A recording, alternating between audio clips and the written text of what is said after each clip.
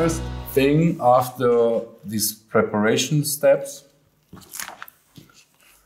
meaning we put in, let's say we fix the details, we have our sketch, okay? So the next thing would be to work on the forms, okay? The bigger forms first and then the smaller forms, yeah? So you have to imagine, or you have to concentrate on two things at this stage. One thing is the tonal values, yeah, to get them right. Like I said, separate and concentrate on the values, and then to work out the forms. Since we have a flat tone,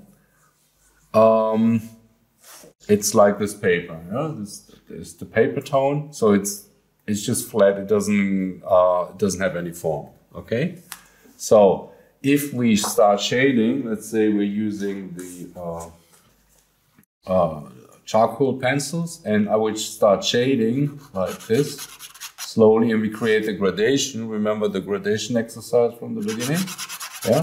So I'm slowly creating a gradation. That means I curve the form away from the light like this. As you can see, there's a shadow starting to appear, right? And this is just a soft gradation, yeah, from the paper tone getting slowly darker and darker.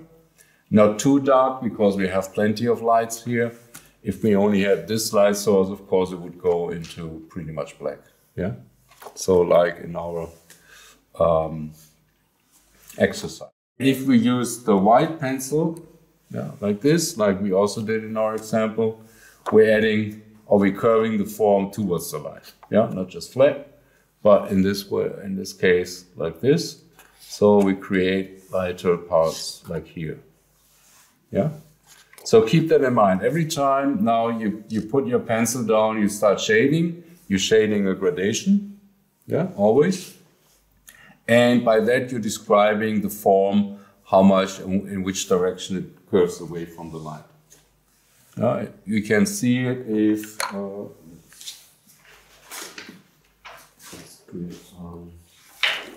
this. Yeah, if we have, for example, the easiest in our case would be maybe the forehead. So it's not a strong gradation, but we're still, as you can see, maybe, yeah, from this tone slowly getting darker, yeah, to this tone there. So this is the gradation. Yeah. A stronger gradation would be, of course, if we have from here, from the light part going here, curving away from the light. Here is a bit of here this cast shadow, and here's also form shadow. Like on the nose, yeah, you have the gradation, but here this tiny gradation here. But it's in a smaller scale, so because here the nose, the bridge of the nose curves away quicker from the light than the forehead. Yeah, so you have a smaller gradation or faster gradation. Yeah, yeah. So always gradation. Same as with, let's see, the nose, yeah, curves away. Yeah, so you have a gradation. This is pretty much what we did the exercise. A gradation from there to there. Okay, and the other thing would be figuring out our tone, yeah, that we're working with. So again, tissue. In this case, we use tissue. We can use, let's say, we could use the brush for this part here. Although I don't think I actually used the dark one here.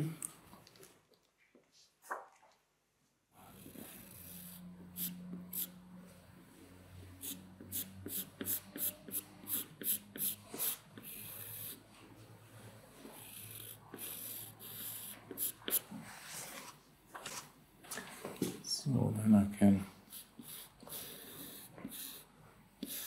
use the brush, but like I said, I don't want to use the brush anywhere else for now. Then we also use the blending stumps. Let's say here. This needs to get much darker, but I started with the Durban dark for now.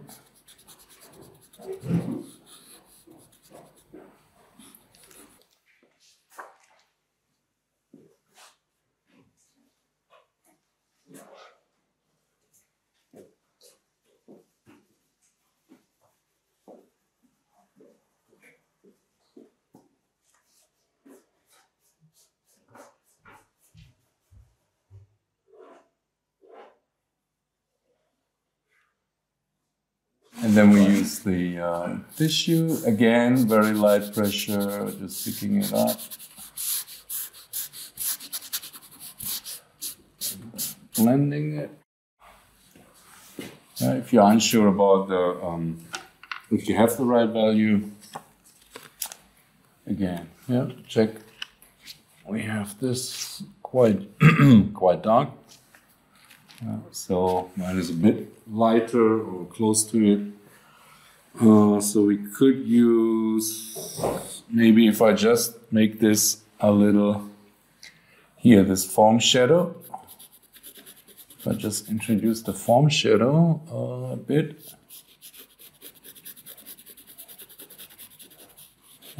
Like so. Then, and if I blend that, the tissue should get dirty enough so that I can darken this whole area just a bit.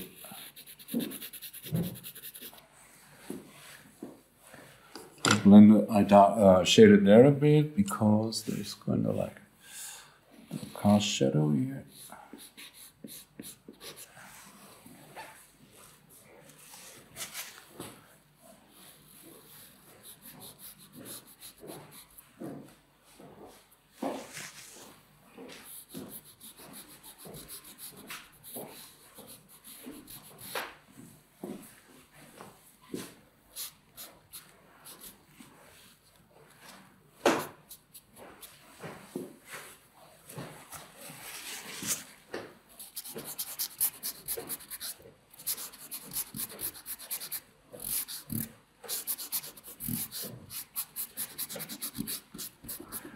Shade overlapping into the hair. Don't stop short before it.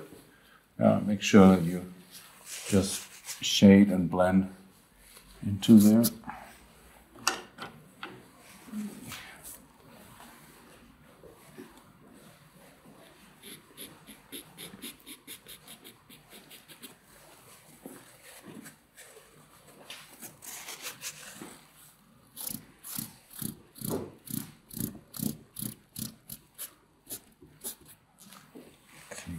Blending.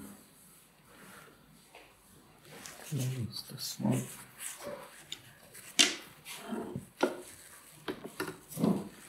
We want to blend the eyeball before we blend or work on anything else.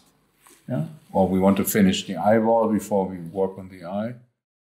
And then you just put it on the side next to you. Maybe print it out. Yeah, so you can see all the muscles and bones that are actually causing these shadings. Yeah, the form shadows. Yeah, like here's the ring muscle. Here you can still see it. Like here it goes around.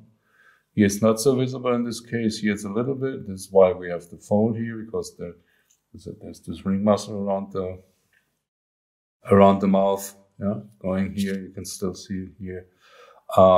Also, you get clearer understanding of the mouth, because the lips that we see as lips are smaller than the mouth. The mouth actually is bigger, so the form is bigger, like the lips form part of the mouth.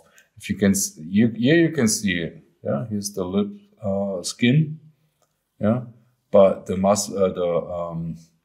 mouth actually is bigger. The same goes with here. Yeah, this is actually going higher like this. Yeah, on this part. But the texture of the lips or the skin of the lips is smaller. So the lips themselves, they're smaller, but the form is bigger. So you want to shade the form and put the lips on top of that, for example. And the same goes with the eyes. Yeah, you want to really understand how the eyes work with the eye sockets and the eyeballs, yeah, the eyelids, and so on and so on.